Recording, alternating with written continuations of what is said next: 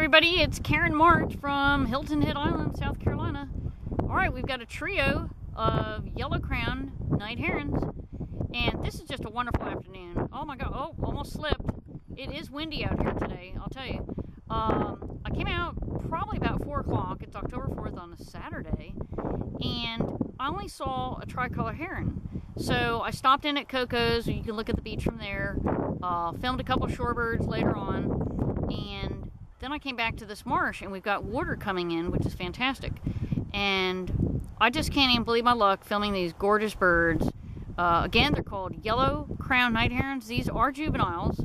They're very speckled. They've got a longer beak, beautiful eyes, and I'm excited to be on Hilton Head. All right, we're signing off. It's Karen Martz.